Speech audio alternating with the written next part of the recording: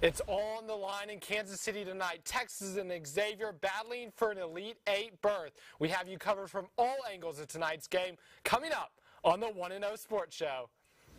Texas finally 1-0, finally riding for the brand.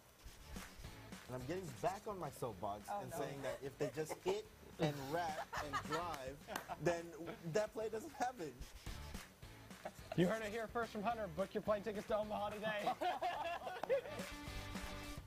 But we're not done yet. No, shot. You're not serious. Are you kidding me? Oh, so that's the third time. That's terrible. Did you believe this was possible at the beginning of the season? Oh, I always believe. I always drink the Kool-Aid. That's all I've been for the Cowboys right now.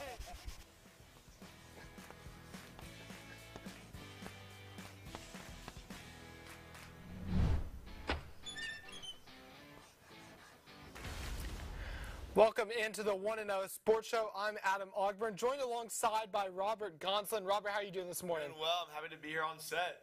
Yeah, we've got a stacked show today. It's March. It's the best time of the year. So much sports going on. Sweet 16. Yeah. Just riding the full swing of things. Texas is playing tonight. Yeah, huge game. We got 4 last night. We'll get 4 more tonight. The women's Sweet 16 kicks off today. It is a loaded slate of basketball. But we've got to start this 1-0 Sports Show. Before we jump into everything Texas Xavier, we've got to start it like we always do. And that's with who's hot and who's not. So, Robert, let's start with you. Who's hot for you this week? Dude, I have to start with our very own Dylan DeSue. 28 points against Penn State, 70% from shooting from field goals off of 16 rebounds. He's actually playing very well, averaging 9.1 points per game. If Texas really wants to get off to a great start tonight over Xavier, definitely start feeding it down low to Dylan DeSue. Yeah, I agree, Robert. I think, honestly, Dylan DeSue is the only reason they won that Penn State game. The threes weren't falling. I think the Horns only made 1 3-pointer in that game. So Dylan DeSue, I think he dropped 28 points against Penn State. Having a legit big man like that can score, that really pushes Texas, I think, in the national title conversation. Oh, I agree. And when I really think that Texas went down by 4 near just a couple minutes left in the game against Penn State, it just became the DeSue show. He just was scoring. He went about 8 for 8 off of shooting right after that point, or 6 for 6, but he was on fire. Definitely want to use him tonight if I were the Longhorns. Yeah, Texas is going to probably need another big game out of him against Xavier. I'm going to stay in March Madness for my Who's Hot.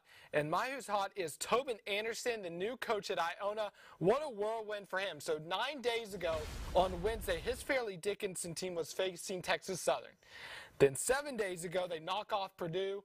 And then by early this week, he's already hired as the new head coach at Iona after Rick Pitino left to take the job at St. John's. How about that? Parlaying in a 10-day period, you essentially go from a first 4 coach that no one has ever heard of, who was a D2 coach a year ago, and now he's got a 5-year deal at Iona, and his Fairleigh Dickinson team has gone down in history with one of the biggest upsets in March Madness. If you can really show that you can perform well on the big stage, opportunities open up. We saw that pitcher from Nicaragua get a contract in the World Baseball Classic, and now we have Tobin Anderson, just doing super well in the tournament, getting a full-time contract at a much bigger school. But I mean, this man, he was coaching D2 and D3, right? Yep, nine years as a D2 coach. People told him he wouldn't make it back up to D1 unless he went back and was a D1 assistant. He proved them wrong and is certainly succeeding now. So we talked about some good. Now let's talk about some bad. Robert, who's not hot for you right now? I have to go with Purdue men's basketball. Over the past 3 seasons, even though they went to the Sweet 16 last year, they've been losing to very high seeds. Obviously, going back to the Fairleigh Dickinson lost to a 16 seed, only the 2nd team in history to do that if you're a 1 seed. Last year, 15 seed St. Peter's, losing to them in the Sweet 16. 2021, losing to 13 seed North Texas. I know that, especially focusing on the Sweet 16 loss to St. Peter's, I know you're going to the 3rd round of the tournament, and that's great. Not many teams at all actually get to do that. But imagine what are the what ifs here? What if you didn't lose to a 15 seed in the Sweet 16 or a 16 seed in the 1st round, which never happened other than UMBC in 2018. But how far could have Purdue gone in these past 3 seasons if these matchups didn't happen, or if they overcame these other teams. Yeah, I think you look at last year, especially with they still had Zach Edey, but they had Jaden Ivey who could shoot lights out. St. Peter's eliminated in that round. North Carolina went on to blow out St. Peter's in the Elite Eight. So definitely a lot of what ifs there. Matt Painter, he's got to get figured out in the postseason for the Boilermakers. Can't keep having these early exits. My who's not, we've got the NBA refs. What's going on in the Mavs-Warriors game was the question of the day a couple days ago. If we can get the VO rolling. So here it is. Look at this. Easy bucket for the Warriors. This would be the difference. The Warriors only win this game by 2, but Mark Cuban pointed out, if you look at the still frame, I believe there are only 2 referees in the front court. So there's another referee in the back court who's maybe thinking it's Mavericks ball. That's what Mark Cuban said. He said basically the Mavericks thought it was their ball. The referees changed the call, and apparently that wasn't relayed to the Mavericks. I don't care, even if it was Warriors ball, even if that's the right call, it's just not a good look for anyone. You feel like a good referee would get that straightened out before just handing the ball in. I feel like, yeah, referees shouldn't let that happen. They all need to be on the same page and let both teams know, make sure they know what's going on the court at all times. I mean, clearly, if you look at the replay, you were saying the referee actually did point that it was Warriors ball before heading into the timeout. But if you're going to change the call coming out of it, you got to let both teams know so that, you know, scenarios like this where the Warriors are able to just easily score right under their own basket, like, doesn't happen. You got to make sure that, you know, all teams kind of know what's going on, or there are going to be protests from, you know, people in the organization on both sides, like Mark Cuban. Yeah, because honestly, Robert, it reflects worse on the referee. Like, the referees are the people who come out looking the worst from this just because it looks like they haven't clearly communicated the team. So, I don't know. I just feel like as a referee, even though the team should know whose ball it is, if there's mass confusion like that, I feel like you got to fix it instead of just letting them play on because it's going to look bad for you. Because obviously these guys are NBA players. They're not getting confused on what side of the court they're on. Obviously, there's some sort of miscommunication. Sure. It's one thing if you score on your own basket, but that's what I was kind of like looking for when I saw this clip. But, you know, it's another thing when the referees aren't on the same page and they're just letting the other team score on your own basket and you're not down there playing defense. Well, the Mavericks did file a protest on this game, so we'll have to see if anything else comes out of that bizarre incident that took place earlier this week. Now let's move on to what's trending. And, Robert, you mentioned this earlier. What's trending? How about those Sweet 16 games last night? A couple of barn burners had Kansas State edging Michigan State. Florida Atlantic with a massive run and take down Tennessee. Arkansas dispatched by UConn. And then lastly, the game of the night, Gonzaga and UCLA trading blows late. Robert, what was your reaction to last night's game? What stood out to you from that 4-game slate? What stood out to me the most was just how fast and wild the Gonzaga UCLA game was. You know, at one point you think UCLA scores late. Oh, they're going to win this game after Drew Timme missed both free throws. But then here comes Gonzaga at the very end of the game, nails down a three-pointer to win it all. That was insane. You know, it's one of those games where, like, basketball comes down to the last few seconds. You know, it always does. And you're just like, okay, if you can score really late, it sounds like you may win the game. But, like, if there's 1 or 2 extra seconds on the clock, you never know what's going to happen, and that last night was definitely one of those games. I was also very impressed by the way Kansas State played yesterday. Yeah. That no-look alley-oop. People, if you didn't see this, there was a play where in the second half of the Kansas State game where their point guard was talking to their coach, communicating with him mid-play, and people were like, was this fake? I mean, was this set up? Yeah. He's communicating with his coach mid-play, and he throws a no-look alley-oop down to his forward under the basket for a backwards dunk. Completely caught the other team off guard. Tom Izzo and Michigan State were not prepared for that, but I thought that was another top play. Yeah, I'm shocked. Tom Izzo. I thought that region would turn into Izzo ball, that Michigan State was going to have path to Final Four. Definitely impressed by Jerome Tang and Kansas State. Florida Atlantic repping for the mid-majors. Not as shocked by that one. I'm honestly surprised that Tennessee got to the Sweet 16. I thought for sure Duke was going to eliminate them. Just they've been kind of leaking oil down the stretch after Zakai Zeigler tore his ACL. Obviously, he was a key piece for Tennessee. That was probably one of the best teams in the country about 2 months ago. But yeah, that Gonzaga game is a classic. Yeah, how about the guts on that? That shot by Julian Strother. They were only down by 1 at that point, I believe. They didn't need the 3, but he pulled up basically from Chris Jenkins' range. Remember that Villanova shot from a couple of years ago? Yeah, probably 6 or 7 years ago now. So, How about the Zags? Should be interesting. We'll be picking those Elite Eight games here a little bit later on in the show. Definitely looking forward to some great basketball on Saturday. Now let's talk about the women. We were hoping that they would be playing this weekend, but unfortunately they met their match. Louisville dismantling the Longhorns at home on Monday this week, 73-51. I mean, Robert, what went wrong for the Longhorns in that game? I think that Louisville, in terms of just what went wrong, I feel like Texas wasn't really as able to keep up with Louisville that much. They played really fast. There were many plays where Louisville was able to just push it down the court and hit Texas with a lot of pump fakes, and then get more easier inside the arc shots. Also, Haley Van Lith played really well, and Texas kind of had a hard time stopping her. She had 21 points and was definitely being the floor general the entire night. You know, it was just more of, could Texas stop Louisville's momentum? And I don't think that. I mean, at the end of the day, they weren't able to do that. They had 1 point in this third quarter. They got it down to, I think, 9 points. It was either 9 or 11.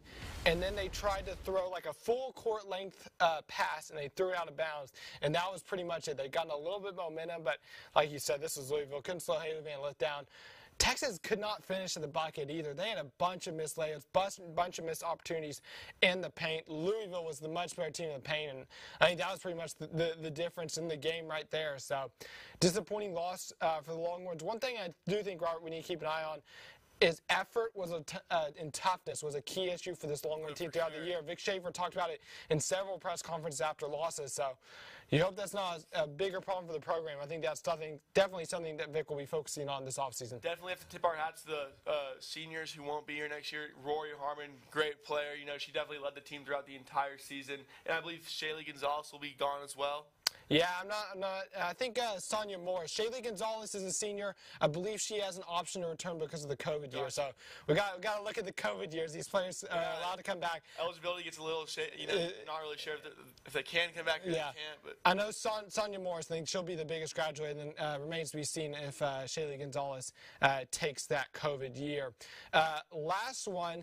This was on Tuesday. This was honestly, Robert, I felt like this was a little bit buried in March Madness. Probably talk about this here in just a second. The World Baseball Classic final, it was a very close game. Japan edging the U.S. 3-2. Robert, in your eyes, do you think the World Baseball Classic was a success? Obviously, all the MLB guys getting to play in it this time. For sure. I think this event was really cool, especially because you watch the MLB throughout the entire summer and early spring, and you see a bunch of, the best American players and a bunch of foreign players on other teams who are also really good. And then you get to see them all come together and rep their own home nation, but you're watching them all play at once, playing against each other, all at one time. Baseball's a sport where you don't get to see the best pitchers play every day because they got to rotate. You don't get to see the best batters hit every day because they take rests. This was like a shorter baseball event where, they were all paired up against each other. Mexico's best players, Dominican Republic's best players, U.S.'s best players, Shohei Ohtani from Japan. You got to all see them go against each other and rep their own country on a smaller stage, which meant more All-Stars were playing. Yeah, I liked it. The only thing I wish it was just a little bit either earlier or if they did it during the summer. I just feel like it got buried in March Madness. I think it would have been great maybe in late February instead of kind of in mid-March. I think that was my only regret. I just feel like a lot of the big stories kind of got buried under kind of with America fixating on March Madness for kind of this 2-week period. But I think it's a huge success. I did see, I believe there were 47 games in the World Baseball Classic, and I think the attendance at those 47 games actually was more attendance than 6 major league teams had all last season based on a statistic I had. So people loved it.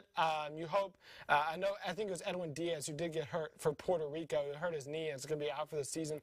You hope injuries like that don't discourage MLB guys from playing in this again because like you said, it's huge because guys are getting to rep their own countries. And there's just something I think too for fans when you get to kind of have that country pride, that national pride getting to root on your country that I think is really special, especially when all the best players in the world are representing their own countries. But spring training is going on at the exact same time that the World Baseball Classic is. And, for those 32 professional MLB managers, how do you think that they like the whole idea of, their best players going off to not practice with them during spring training and playing for their own country. Yes, like playing for your own country and repping them, that's awesome, but then you're kind of staying away from the team as you're getting ready for the whole entire season. I mean, that's what spring training is for. How do you think those coaches, do you think they like it? Do you think they're okay with it? What do you think? I would guess they tolerate it. I think one nice thing about baseball is it's not as much I think outside maybe pitchers and catchers, it's not as much of a team chemistry sport. It's not like basketball or football where you need the whole team to run a play. So I think the fact that these guys are getting meaningful reps means they will come back to their teams fresh. But I think obviously as a manager, I'm sure you want all your team kind of under one umbrella. But I think they're probably okay with it. Do they love it? No, but I think they respect these guys going to represent their countries. I think the only time they really would not like it is if you get a guy coming back on the injured list like Edwin Diaz and now like Jose Altuve as well. So, but definitely something special. I hope it comes back, and maybe they can shift it a week or two where it's not as buried under March Madness. But I think the attendance numbers tell the story. Definitely a huge success. Well, that's going to do it for our first segment. But when we come back, Carter Yates, he's going to join the panel. He's going to help me and Robert break down the best plays of the week. You won't want to miss it when we return on the 1-0 Sports Show.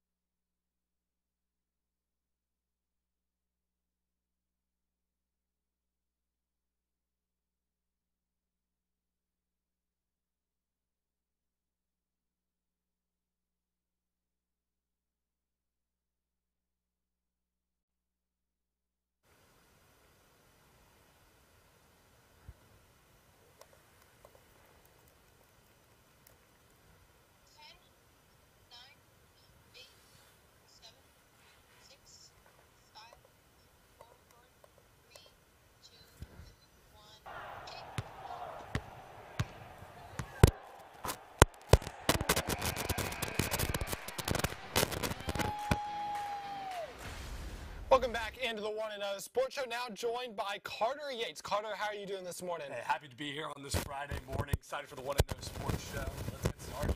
Yeah, we've got a lot of good stuff to talk about with so much basketball, World Baseball Classic. We've got a lot of great highlights we're going to run through. If you don't know how this portion of the show works, it's a segment we call Versus. Robert and I have each brought a highlight that we think best fits the category. Carter's going to pick the one that he thinks is the winner for that category for the given week. So let's get started with the best men's basketball play from March Madness so far. Robert, over to you. I got to go with Julian Strother's late three-point game winner from Gonzaga over UCLA last night. Pulls up in the logo and passes it. Bulldogs would go up by 2. It's kind of the exact same play that Villanova ran in 2016 over North Carolina in the final. Look at that. From the logo, Julian Strother, what a player. But that play just gave me a lot of excitement. I got to go with that one. Yeah, that was incredible, especially, I can't believe that was the play called down by 1 with 8 seconds left. Let's bomb a 3 from the logo, but I guess Mark Few's been liking what he's seen out of Strother in practice. I'm going to go with another deep 3. This was back in the first round. Virginia on this highlight. Let's take a look at it here. Cade Clark stuck in the corner, throws it away, but it's not about that. It's about J.P. McGee. Look at this. For the winner for Furman. Furman hadn't been in the tournament since 1980, but they get their moment in the spotlight right here. Here's the shot again. Peggy with the game-winning three-pointer to send the Paladins through to the round of 32. So 2 game-winning three-pointers. Carter, which one do you think is the best one so far? Well, I got to go with Robert's pick here and Julian Strother, because you got to talk about the stones you need to have to hit a logo 3 with 7 seconds left. What we don't talk about is, hey, what if he misses that? Yeah. Okay, now there's still a lot of time left on the clock, but a beautiful play execution with the trailer. UCLA's defense not expecting that whatsoever. I think, Adam, your highlight's great too, but a lot of that's attributed to Virginia being sloppy on their press break. So great individual effort there by Julian Strother. I got to go with Robert here. Last couple of years, Tony Bennett and Marks have not been a good combination up in Virginia. We talked about the men's. Now let's flip over the women's. Their Sweet 16 kicks off today. So the best women's basketball play from the first 2 rounds so far. Robert, what you got? I got to head in the first round and go with Princeton's game winner over NC State. Here's Grace Stone right here at near the end of the game, going to the baseline, cashing it in for 3 to go up by 1 point with just 4 seconds left. Grace Stone, Princeton, they're doing a great job right now heading to the Sweet 16. And, you know, they're looking to go even further. But I got to go with this baseline 3 right here, you know, cashing it in just at the perfect time. That's what's kind of secured it for them. What a year for Princeton. Both their men's and women's team winning games in the tournament, repping the Ivy League. I've got another game winner. The women's tournament's usually maybe a little bit more chalk. This year's been off the rails already. 2 #1 seeds are gone right now, and this is how one of them went down. How about Destiny Harden here from Miami? Look at this. Inbound to Harden. Look, she's going to spin her defender and then put it in with just a second or 3 seconds remaining to knock off Indiana. This is a 9 seed taking on a 1 seed. That's a massive upset to do that on Indiana's home court, send them out of the tournament. Destiny Harden in the clutch there for Miami. So 2 more game winners for you to sift through, Carter. Which one do you think is the best one so far? Hey, well, as much as the Princeton basketball program, both men's and women's have had great tournaments thus far, I got to go with Adam, your play right there. I mean, the degree of difficulty on the inbounds pass, to throw a bounce pass in the middle of the paint and then not a Euro step, but a pump fake and spin around to knock off a #1 seed. Again, women's bracket, like you said, so much chalk usually, but been a really exciting tournament with 2 #1 seeds getting knocked off. Adam, I got to go with you here. She also made a really, really good move down low to kind of get that shot at the very end of the game. It was pretty impressive. Yeah, and I mean, the hardest part about that, the men's, it's obviously always neutral courts. They did that on Indiana's home court. Definitely impressive from Miami's women. Miami also, that's another team with both teams in the Sweet 16. How about those Hurricanes? Let's go to the best NBA play from the week. Robert, what you got for us? I got to go with this super exciting play that no one saw coming out of anywhere. Paul George's 360 dunk just a couple minutes ago. Look at this. 4:25 to play. Boom. Defense gets right out of the way. That's something I haven't seen in about 7 to 8 years. He did a 360 in a game on a fast break just years ago. But, you know, it's kind of making you think, that's not vintage Paul George. I think Paul George still has a lot of gas in him, obviously. But, you know, I didn't think he'd be capable of pulling off something like that as he was about 7 years ago when he had that first 360 dunk. Yeah, the Thunder did not want anything to do with that dunk. They got out of the way. Right out of the way. Let's go. I've got another dunk for us. How about Donovan Mitchell right here? He's going to put Yuta Watanabe on a poster. Look at this fast break. Ball comes to Mitchell, and poor Watanabe gets absolutely posterized. Slow motion replay. It doesn't make it any better Watanabe. I don't think he wants to see that one again. So two dunks from two of the NBA's best players. Carter, which one was better? Well, two great dunks, and I think nothing on Paul George here, but Adam, I got to go with you and Donovan Mitchell because the defender didn't get out of the way. He tried to jump up and block that shot, and I'm a sucker for a good poster as opposed to the Houston Rockets. Let me get out of the way real quick and let Paul George do his thing. So I'm going to go Donovan Mitchell on this one. Well, Robert, I think we've talked about a lot of good. I think it's time for the blooper of the week. So what's your blooper of the week? So I'm going to revisit the Dallas Mavericks Golden State Warriors incident. I know that people are blaming it on the refs. Some people are going to be blaming it on the Mavericks. I think the whole incident as a entire just entity is a blooper in itself. Here are the Dallas Mavericks letting the Warriors score on their own basket, not even being ready coming out of the timeout. I know there was miscommunication going on, but when do you ever see this in an NBA game? Just complete miscommunication from all parties, the refs and the Mavericks as a whole. I got to go with that play. Yeah, that's just a whole mess. Like, I've never seen anything like that, not in a professional sports game. I came across this one. Shout out the Sickos Committee on Twitter. Let's go to the European Cricket Series. We'll let this highlight speak to itself. So it's a pretty good drive. I don't know a ton about cricket. It's not this part. So the ball, I guess it's part of the blue, but the ball goes through the defender's legs. But he's going to recover. He's going to throw it back, and then look what happens next. That one is going to hurt. That one's painful. Trying to walk it off. Watch the commentators, though. Watch their reaction to it. They can barely hold themselves back.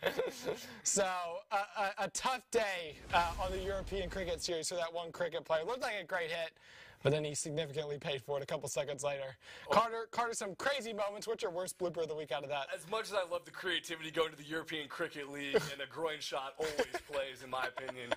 The blooper with the NBA, I mean, the amount of people that had to be a part of that, and you talk about for the NBA, it's a nationally televised game between two teams that are vying for playoff contention right now, between two of Luka Doncic, Steph Curry, the two game's biggest stars. Now Mark Cuban having to file a protest after that. I don't think you get much bigger of a blooper on a national stage for the NBA. Robert, I got to go with you on this one. Doesn't happen often at all. Yeah, for sure. Well, that makes it 2-2. So it all comes down to this, and we talked about the great success the World Baseball Classic was earlier. Now it's time for us to each bring our best play from the tournament. Robert, what you got?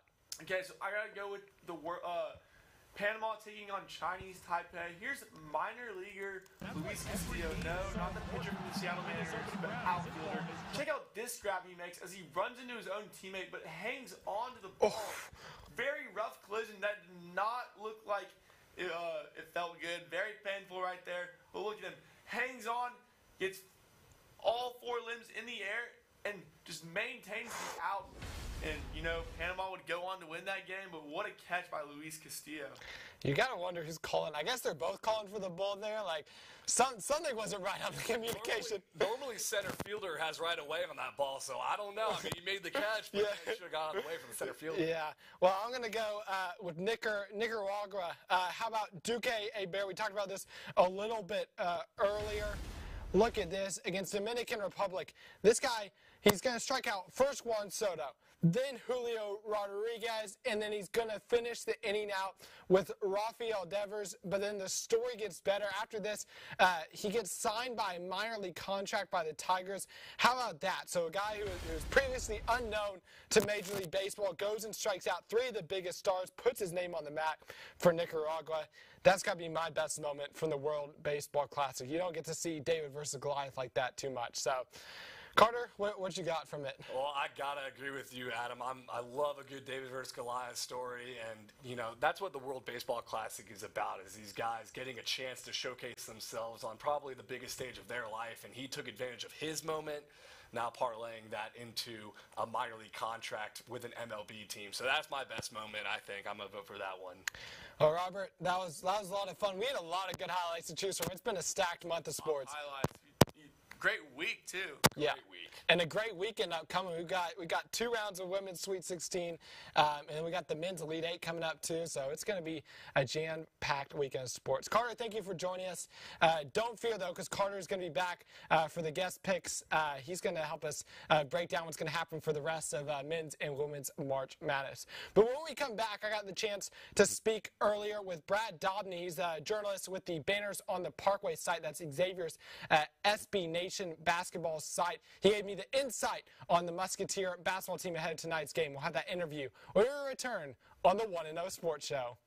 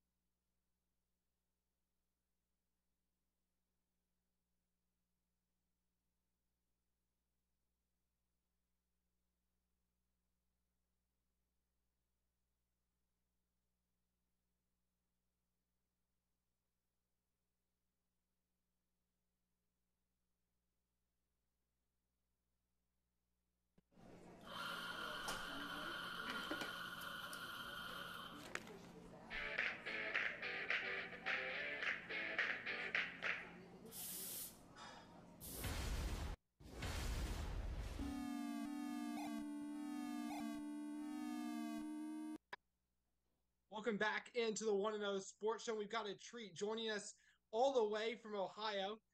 It's Brad Dobney, who helps to run Xavier's SB Nation Banners on the Parkway site. Give us insight to tonight's big game. Brad, how you doing this morning? I'm doing well. Like you said, I'm up in Ohio, so that means here in Northeast Ohio, it's 50 degrees and raining and will be for the next month. Dang, man.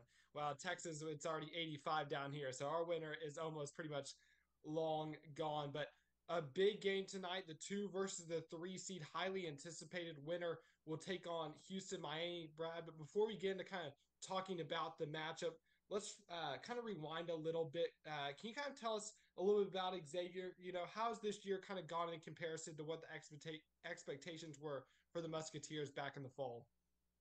I think it was kind of hard to set expectations for Xavier this year with the roster having gone through a little bit of flux and Sean Miller coming back to the team. It was hard to really know what was going to happen. Xavier had been out of the tournament for 4 years after being a perennial Sweet 16 before that. Sean Miller came back kind of not in the best of circumstances until that report came out this year that shed a little bit better light on him. So it's hard to know what expectations were. Xavier got off to a really good start and was doing really well in the Big East. Then Zach Fremantle got hurt, and that kind of changed things. Thankfully, Sean Miller, regardless of what your opinion is of him on other things, is a great basketball coach. Xavier chopped and changed on the fly, had a little bit of a stumble near the end of the Big East, but then got rolling again through the tournament. And if they hadn't had to play 3 games in 3 days, I think we're really giving Marquette a run in the Big East tournament. And now here we are again in the Sweet 16, just like we were the year before Sean Miller left. Yeah, for sure. But I mean, honestly, I think probably most Xavier fans will admit this. It was very, very close to a first round exit against Kennesaw State. They really gave the Musketeers all they could handle, but y'all bounced back with a nice win over Pitt. Can you just kind of talk a little bit about what you felt kind of went wrong for Xavier against Kennesaw State, and then what kind of improvements you saw against Pitt 2 days later? It really comes down to quick guards. Xavier has Adam Kunkel and Sule Boom in the backcourt. Colby Jones kind of plays a swing 3. So he's a guard forward combo, but Boom and Kunkel are very good on offense and not what you would call stoppers on defense. Kennesaw State really attacked off the dribble and tried to get downhill towards the rim.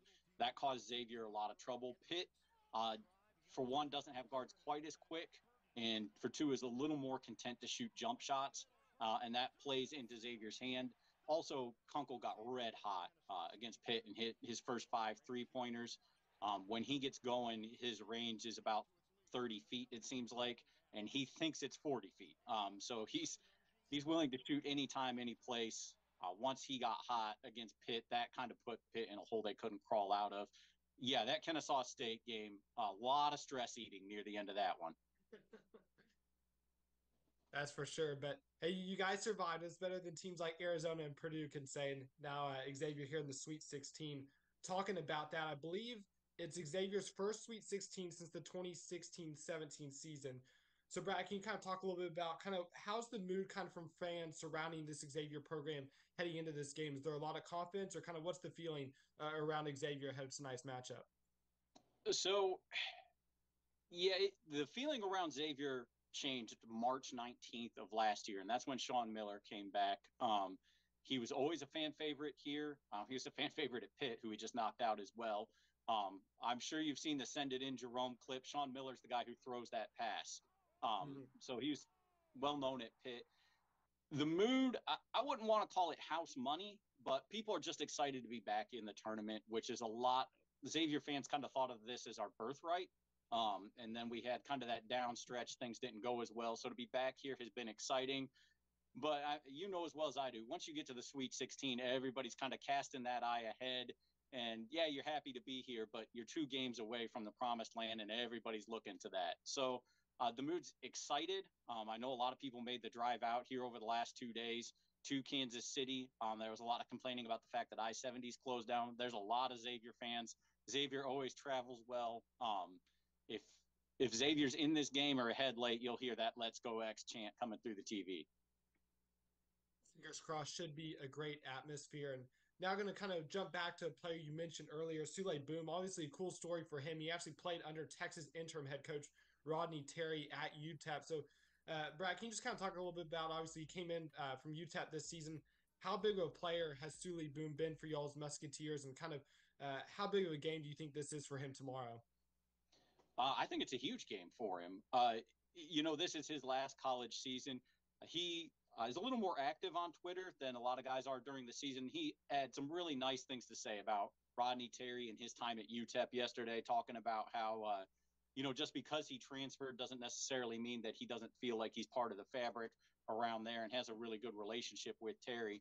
I think he's excited about this game. I know his mom is going to try to get to this one. She'd never seen him play in the tournament before, and then she ended up sleeping in a Dallas airport and missing the Kennesaw State game.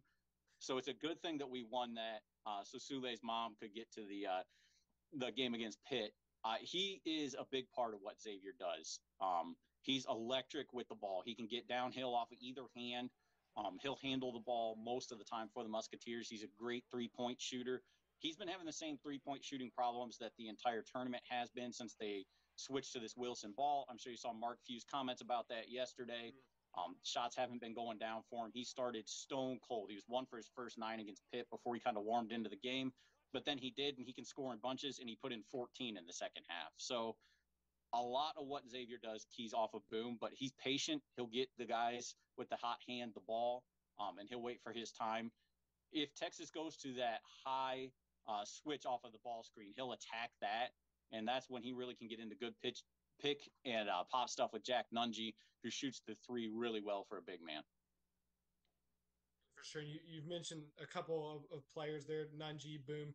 Are there a couple, who are some other Xavier players that you think Texas is going to have to keep an eye on tomorrow night or tonight? Jerome Hunter is playing the best basketball of his life right now. He had a career-high 24 against Kennesaw State. He said after the game that he's just not ready to be done playing yet. Last year, he was, let's call him a polarizing figure in the Xavier fan base. He shot a whole bunch of threes, and he shot them at 21% clip. This year, he shot 7. Sean Miller's got him down in the post, and he's strong. He's relentless on the offensive glass. He's Xavier's best rebounder now that Fremantle's out. He'll get after everything. He's a high-energy player. I think he's one of the guys that could cause Texas some issue in there because he's athletic and he's really strong. I talked about Kunkel a little bit. He's going to shoot the ball. He always thinks he's open, and he always thinks he's hot. The dude has no conscience. He's a blast to watch play. Jack Nunge, you know what he can do. Coming off the bench, Xavier's thin. They got Cesar Edwards, who will spot the big men. He'll play maybe 5 to 10 minutes. It appears that his goal when he gets on the floor is to foul as many people as quickly as possible. So that's always fun to watch how many different people he can slap. And then they got a really good freshman guard named Des Claude, who's excellent getting to the rim, can shoot the three pretty well. He shot 42% in Big East play. He occasionally has turnover problems. He was only 5 of 10 from the line against Pitt. Late in the game, Pitt's plan became to just hack Claude, send him to the line, and start making up ground, and that worked really well. So in a close game, that'd be something to watch as well. But, I've mentioned 7 guys, and that's as deep as Xavier goes. There will not be an 8th Xavier player on the floor today. Yeah, for sure. And now kind of getting a head-to-head matchup, kind of what's a key for Xavier to victory, and then what's a weakness for Xavier that you think Texas can take advantage of heading into tonight's game? A key for Xavier to victory is keeping Texas's guards from getting all the way to the rim. That was the problem against Kennesaw State, is that Terrell Burden likes to get to the rim, and he did that really well. If you look at hoopmath.com, though, between Hunter, Carr, and Rice for Texas, they don't get all the way to the rim as much. About 22.6% of their shots come at the rim. If Xavier can force them to pull up, if Boom and Kunkel can channel whatever senior magic they need it is to stay in front of somebody tonight and make them pull up, I think that's a key to victory for Xavier, because when other teams' guards start to get into the lane, that can both lead to foul trouble for Nunge and Hunter, which we're not deep enough to combat, and it can put the defense in rotation and then leave open three-pointers on the backside. A weakness is turnovers. Texas forces a lot, and Xavier turns the ball over. For a senior-laden team, Xavier turns the ball over in some really goofy ways. You'll see the occasional pass that Sean Miller will catch. Colby Jones dribbled the ball off of his foot last game. Just weird things seem to happen, and Xavier's turnover rate can spike pretty quickly. That's a thing that has me really, really concerned about this game, is how hard Texas pressures the ball and also the multiple presses and half-court traps that they throw at them. I think Rodney Terry is doing a great job with this team. Yeah, definitely should be a good matchup. Final question. This one's for all the marbles. What's your prediction for tonight's game? How do you think it goes down? So the problem with this, trying to maintain some level of journalistic integrity and having been a Xavier fan literally since the moment I was born, is that I can't maintain any journalistic integrity here. I'm going to pick Xavier 71-68. I think, like you said, this is going to be a great matchup. Rodney Terry, like I just said, has been doing a really good job with this Texas team, but I think he's running into one of the 5 best coaches in the nation here. Sean Miller always has a plan and always has something up his sleeve. I think that the combination of Miller on the bench and Sule Boom, Adam Kunkel, and Jack Nunge not wanting this to be the end of the road will give Xavier just enough. I think Xavier's three-point shooting will get him over the edge here. I'm hoping they can keep the turnovers limited and keep the Texas guards out of the lane, but I'm going to go Xavier in a really close one to set up a matchup with, I hope Houston Baptist or something somehow sneaks in there instead of actual Houston, but that Elite 8 game we'll deal with when we get to it.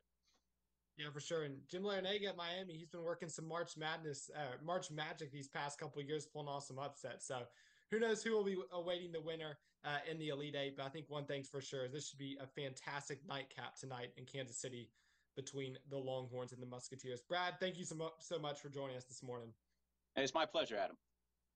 When we come back, we've heard about Xavier. Now we'll get Texas's point of view. Our Ryan Swantkowski and Edly Termilien were at Texas Basketball Media Days this past week, and they got a chance to talk to some of Texas stars one-on-one. We'll have those interviews when we return on the 1-0 Sports Show.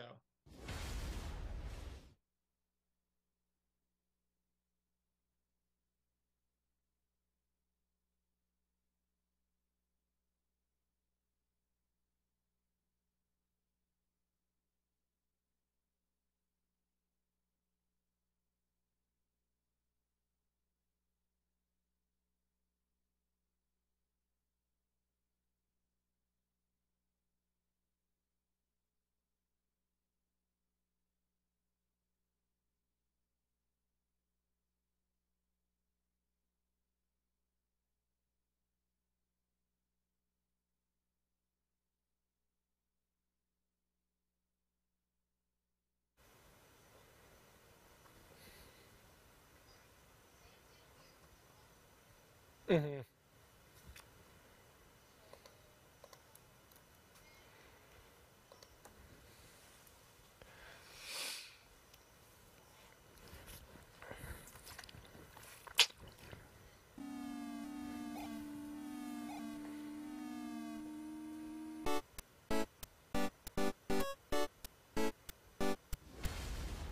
Welcome back into the 1-0 Sports Show. Robert, we had the chance to hear about Xavier there. Now I think it's time to hear about the Longhorns. We were actually lucky enough, our Ryan Swantkowski and Edly Termilien, they were out at Texas basketball media availability earlier this week on Tuesday. They got a chance to sit down with several key Longhorn players one-on-one. Here are those interviews, starting with Brock Cunningham, talking about what made this season so special.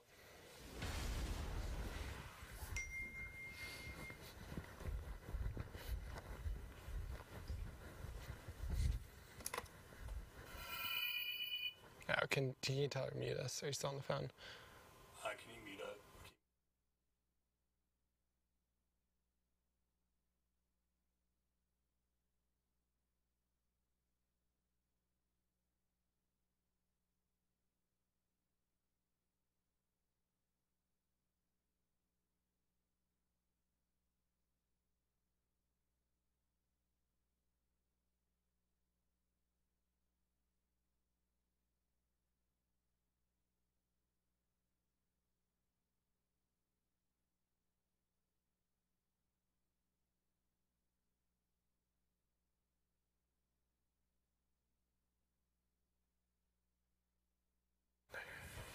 Welcome back.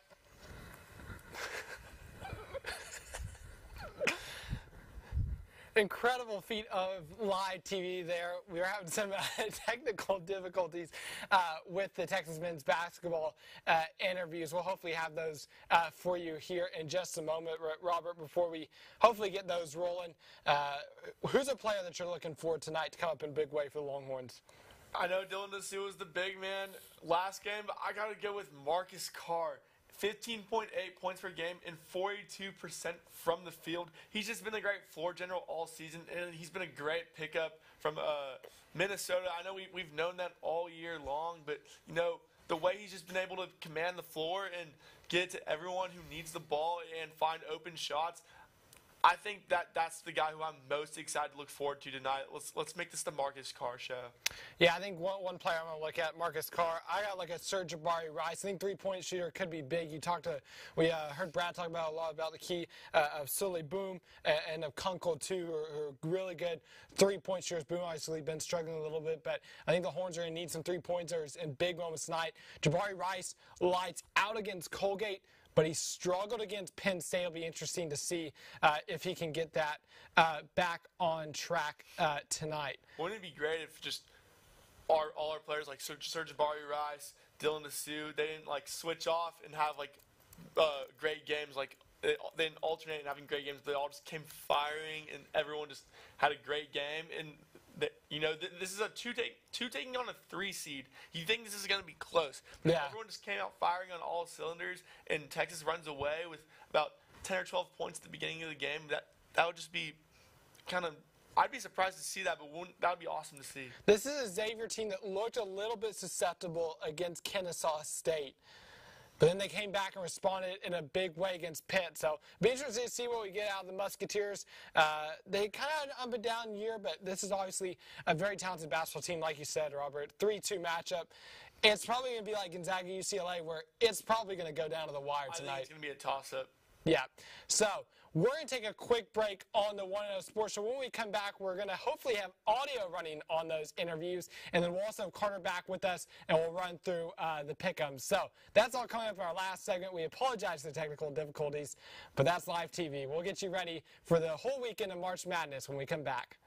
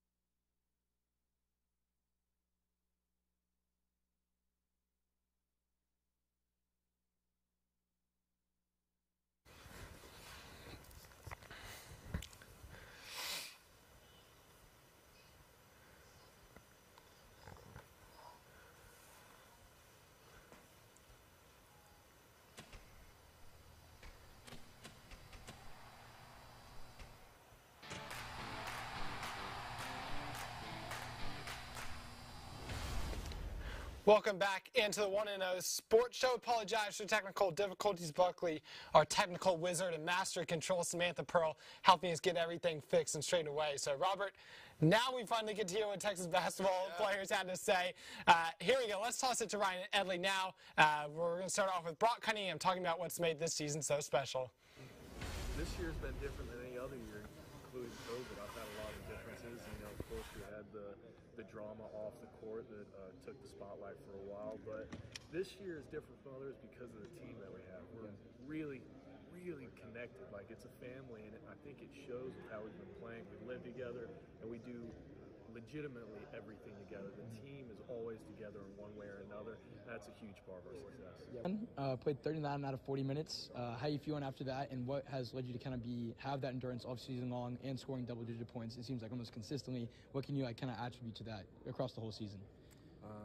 Really just the work that I put in the summertime with my trainer, just trying to be in the best shape possible, treating my body, the best I can. Staying in the training room, eating the best I can to make sure that I'm staying durable throughout the season. And then right now it's March. I'll play every minute of the game and just trick myself into not thinking I'm tired at all, just because it means that much. So maybe right after I might be a little tired, but I'm ready to do it again. Yeah, good to go. And then I want to ask about your hair. Sometimes it's down, sometimes it's back. How do you decide? Me and my roommates were watching. You're like, what is he doing with his hair today? We never know. So tell me about the hair. Do you know when you're gonna pull it down, pull it back? Nah, I never. Sometimes it's just a moment in the moment thing that day, whatever I'm gonna feel. But now it's getting pretty long, so I almost pretty much have to have it back all the time. Is this what you envisioned coming over from Iowa State with? This kind of team and this type of environment, making it to Sweet 16, maybe even further? Yeah. My whole thing is winning. Honestly, I think a lot of people get caught up in points, stats, whatever. Coming to this team, I feel like I brought a little sacrifice with it, my scoring, whatever. But I just want to do whatever to help the team, honestly. Whether that's I got to have 10 assists, 11 assists, 5 points, or some nights it might be 15 points, whatever. It's really, I'm not just going out every night thinking I'm just going to have to score. My main objective is to play defense, really. Stop the other team's best player, honestly, to give us rhythm. We got a lot of guys on the team that can get in rhythm like that, as you can see. So I don't really trip off the other stuff. Gotcha. And first one to ask you, you mentioned Vanderbilt, and I know that's in the past now, but is this kind of what you envisioned coming over from Vanderbilt, this kind of Sweet 16, potentially more kind of vibe? Yeah, I mean, I came here to play close to the family, one, and just have a chance of competing for championships, the best possible chance.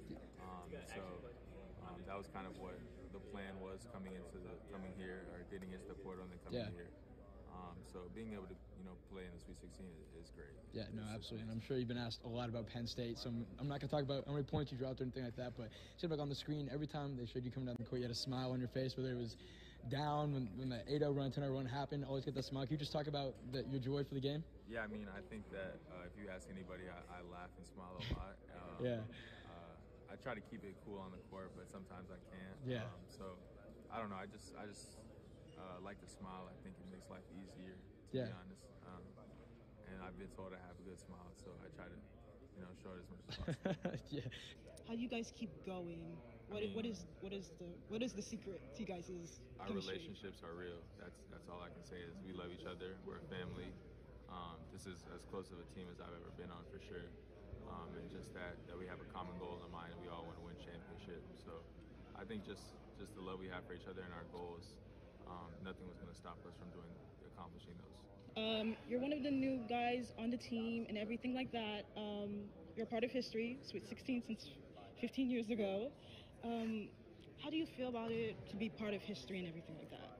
I mean, being a freshman, it's honestly a blessing. This is my first year, and this is something I've always dreamed of. And now to be a part of it, that's anything you can wish for. And it's something that I've always wanted to be a part of. And now that I'm a part of it, I'm just trying to soak it in. That's the biggest thing. Being with veteran players all over the team, they tell me to just soak it all in. This is a once in a lifetime experience. Not a lot of players get to be a part of this, and especially not a lot of freshmen get to be a part of this. So being a freshman coming in and being on a great team that already get to a Sweet 16, and obviously we're not finished. We trying to go all the way, but even to make history now and try to continue to make history as we go on and maybe get that final result of being a national championship for the first time, at the University of Texas men's basketball. So I'm just trying to soak it all in, man. That's probably the biggest thing for me. Lot of good sound bites there from Edly and Ryan out there at Texas Basketball Media Day. Guys, I think one thing that I think these players kept echoing is the togetherness of this group, especially after all they've gone through this year. Quick down the line, do we think Rodney Terry gets the head coaching job? Are we yes, no, or wait and see? Oh, I think for sure. I think he's gone above and beyond for the requirements to actually stay. I know as an interim coach, it's hard to keep a job in no matter what sport it is, since you're taking over in the middle of the season. But he's definitely pushed it beyond the limit to where he's playing for an Elite 8 spot tonight. I mean, come on, this is a great team, and he's definitely like capitalizing on the players he has. So yeah, yes, I think Rodney Terry, after having made the Sweet 16 last week, he'll be back next season. Texas has a great team this year, but the job Rodney Terry has done coming in mid-season, not expecting to have to be a head coach this year. I think he's done more than enough to earn this job, and I think it's just after the tournament they're going to take the interim tag off. I agree. Players love him. Recruits, too. I think that's a big thing. He's had a really good connections with some recruits. So I think Terry checks all the boxes. I think the Longhorns need to go ahead and remove that interim tag after the tournament. All right, let's get into, got a lot of March Madness going on this week. Time to run through our pick'ems, and we'll start with tonight, 5:30 on TBS. Number 1 Alabama taking on number 5 San Diego State, trying to avoid the upset. Carter, who do you have in that one?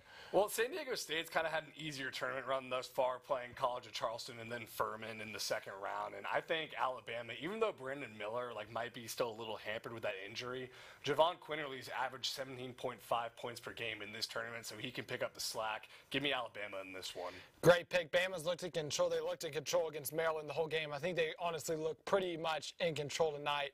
I think Bama has a really nice path to the final right now with how the bracket's shaping up. Robert? I think Alabama's the most legit team in the entire tournament. I know Brandon Miller is coming off of that injury, but I don't think that's going to affect him tonight. 19.1 points per game. Alabama's also has an insane AP top 25 record. I assume they have a lot of quad one wins. I don't know how they're exactly calculated, but their resume from the entire season does prove that they're a legit team that is very tough to beat. I think Alabama is just going to take care of business tonight. Now, another number 1, number 5 matchup. This one at 6:15 on CBS tonight. Houston looking to avoid the upset against the number 5 seeded Miami Hurricanes. Robert, who do you have in that game? I think it's all going to come down to how Marcus Sasser is going to play. I know he also is dealing with an injury throughout the past couple games of the tournament, but I do believe U of H is a very talented team. I don't think they're as talented as Alabama, but U of H does need the respect and credit that they deserve. Marcus Sasser shows up tonight, also takes care of business. I think they win by about 11 points tonight. Oh, I think it's closer than that. I think this one's going down to the wire. But I do like the Cougars of the 1 seed to just come out on top in this one. Jim Larinaga, he's shown his talent leading Miami. They knocked off number 2 seed Auburn last year on a deep run.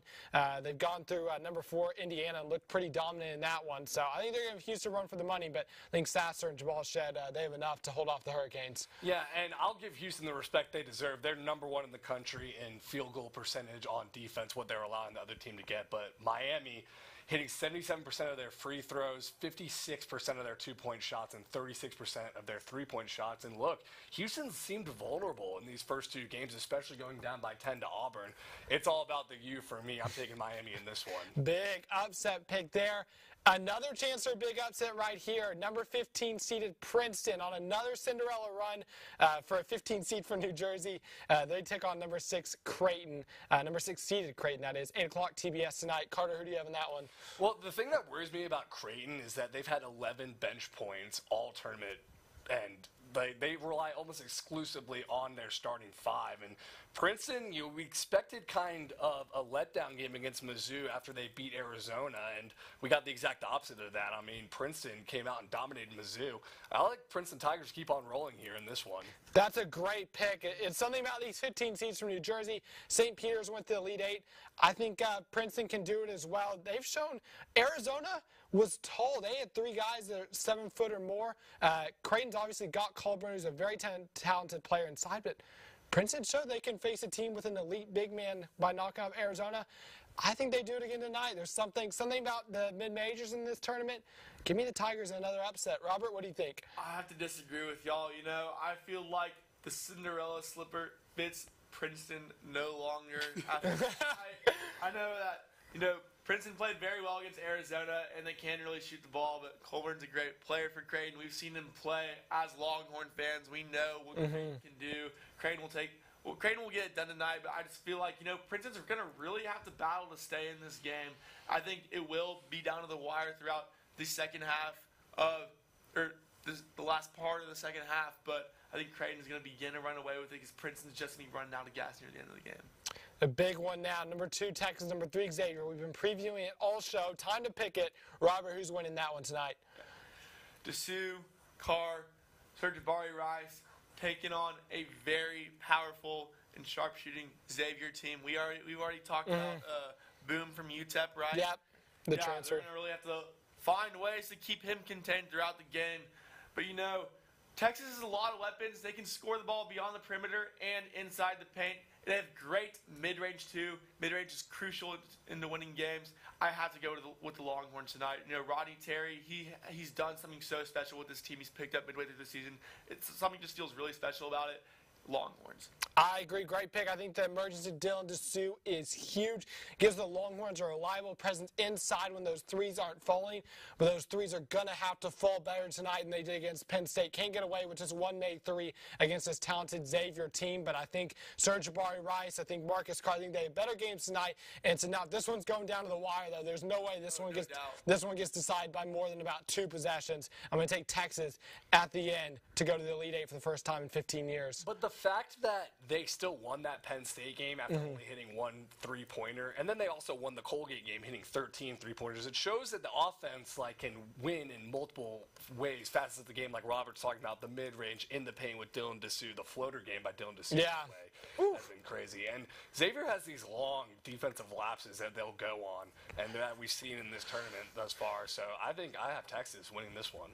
Now let's jump forward to Saturday. Number 9, Florida Atlantic, taking on number 3, Kansas State for a Final Four spot. What a matchup that is. Carter, who do you have in that game? Wait, Florida Atlantic for Kansas State? Yes. Okay, sorry. I got misplaced where we were going. I got Kansas State. And Marquise Noel, he had 20 points and 19 assists last night. I mean, an incredible career-defining moment for him. I love the way Keontae Johnson's playing as well. And Jerome Tang, what a job he's done as first-year head coach. Kansas State keeps on rolling here. The crazy thing is Kansas State was bleeding a little bit down the stretch. TCU beat them by 13 in the Big 12 tournament in the first round, but Kansas State has rebounded in a big way. I was impressed with the way they knocked off Michigan State. Tom Izzo is not an easy out in March. The Wildcats did that in spectacular fashion last night. You mentioned Noel. Keontae Johnson, I think they have enough to finally bring this Florida Atlantic Cinderella run to an end. Florida Atlantic, too. Memphis, maybe not elite. I don't think Tennessee is one of the elites. I think Kansas State is going to be probably by far the best team they've played in this tournament. I think that shows in this one. It's going to be close, though, but K-State comes through in the end. Okay. You said Kansas State can bleed a lot with TCU. They are a vulnerable team. I know the Big 12 is very good in basketball, but I also followed the Conference USA throughout the entire season a little bit. FAU stood at the top of their conference standings throughout the entire season. They played very well in conference. And I don't want to be someone who just picks a bunch of chalk to go to the Elite Eight. And I feel like if someone's going to be upset another team tonight or in the Elite Eight, I think it is going to be FAU. I know we've seen 10 seeds go to the Final Four before. They're not even a 10 seed, but we've seen seeds of that caliber make it all the way to that stage. And I know Kansas State, they're the vulnerable team from the Big 12. I think FAU is actually going to come up on top in this game because they've been playing great. Can you believe if that was Alabama's path, Princeton, the Elite Eight, Florida Atlantic in the Final Four? It'd be pretty crazy.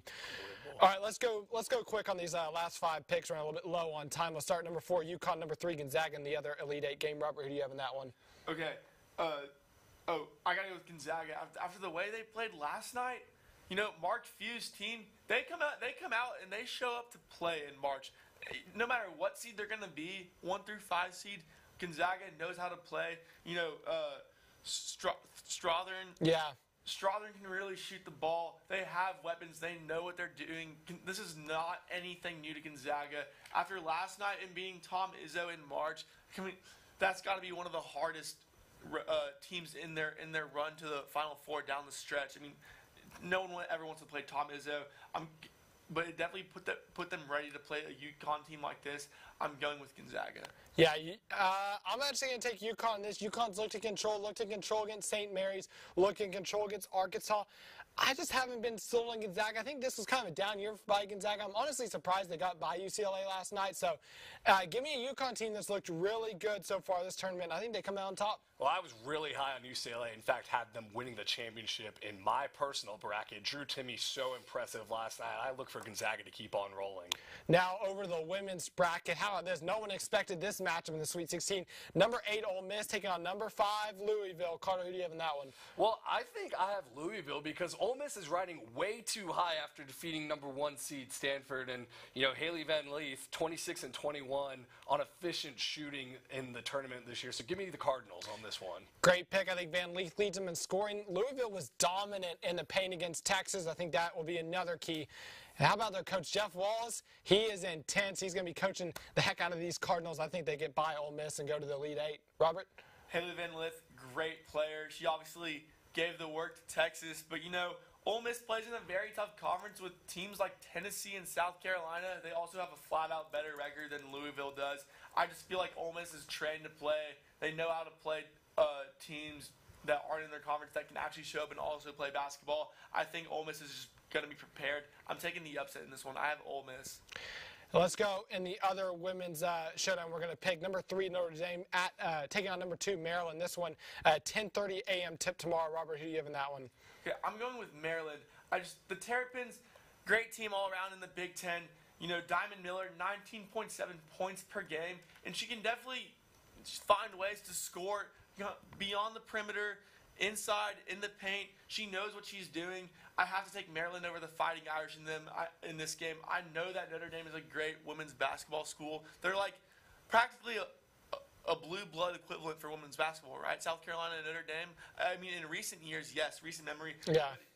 The Terrapins have a great starting 5 led by Diamond Miller. I have to take Maryland. I agree. Great pick. Diamond Miller, 24 in the win against Arizona in the second round. I think she comes up big. I think Terps keep rolling tomorrow morning. Maryland hit a buzzer beater on Notre Dame in the regular season this year. Notre Dame's got their top scorer, Olivia Miles, out. Maryland, 2 blowout victories. It's all says the Terps, baby. Now it's time to pick our national champions for each of the bracket. In the couple weeks ahead of time, obviously these national championships will be next weekend. But let's go ahead and put our names, our reputations on the line. Robert, who do you have winning the women's bracket? I have to say true. I am a Longhorn, but I have to say true to my hometown. I know that I said Alabama was the most legit team in this tournament, but I'm going with the Houston Cougars. I'm going with them because they've played Alabama before. They did lose to them, but they know how to play Bama, and I think they are a legit team. They do get counted out by a lot of people, I believe, but Houston, they know how to play ball. They are a basketball school. Houston's going to do what they're going to do, and whether they end up playing Texas in the Final Four, or the Elite 8, who knows, but it's going to be the Cougars. Robert, going a little bit of switcheroo on that one. You bring us your men's pick. So, Carter, what's your men's pick? We'll stick with men's right now. Yeah, what you got? We said it earlier, Adam. I mean, look at the path that Alabama might have to the championship game here. And you talk about Brandon Miller, who's arguably the best player in this tournament. I got to go Alabama just because of their path. And I think the right side of that bracket is much more difficult than Alabama's side. So they're going to be in the championship game. Might as well pick them to win it as well. Bama was my pick before this all began. I'm going to stick with them. I just felt like they were the best team in college basketball. In a year where there's been a lot of parity, I felt like they were the best team coming into the tournament. The bracket shaped up nicely, and like you said, Brandon Miller getting back healthy at 19 against Maryland after not scoring at all in their first-round game. Javon Quinterly, he had a 22 in that one against Maryland. And like you said, I mean, Bama could go playing 3 mid-majors the next round if the games shape out right. If Princeton wins, then you get Florida Atlantic winning. So I like Bama's path. I think Bama wins it. It's going to be fun. Texas-Houston, it's going to be a heck of an Elite 8 matchup if both those teams win. Now let's flip back to the women's. Let's end with that. Carter, what you got for that one? Caitlin Clark is perhaps the best player in women's college basketball. 26.8 points, 7 rebounds, 8.6 assists a game. I think she's been on fire in this March Madness tournament. Give me the Hawkeyes to win the women's bracket in the NCAA this year. You know what? South Carolina, they have won 40 games in a row. Dawn Staley, one of the best women's coaches ever, maybe if not of all time.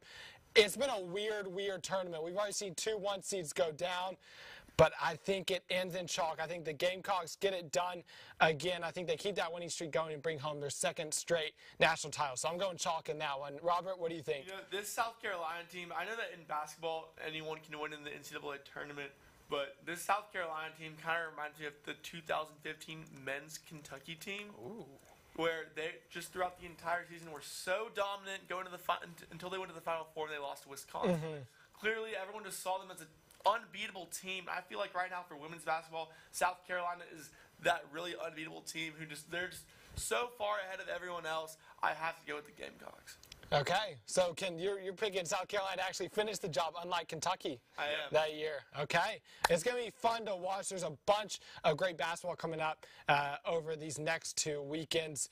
Guys, great show today. A lot of good content. I know we'll all have our eyes on that Kansas City showdown tonight between Texas and Xavier. Shout out to Samantha Pearl, our faithful TSTV sports director, for keeping everything in check and master control.